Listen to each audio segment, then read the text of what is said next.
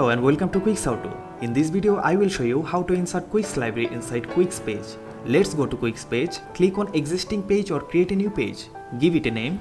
Click on Add from Library button from the right below section area. You can use global library from our online server or you can use your local Quix library. Click on the insert button next to the library and you will find it loaded on the layout. Save it and you are done. See, the particular Quix library has been loaded on your preferred page. I hope you enjoyed this tutorial. For more information, log on to www.themexpert.com/docs/Quix.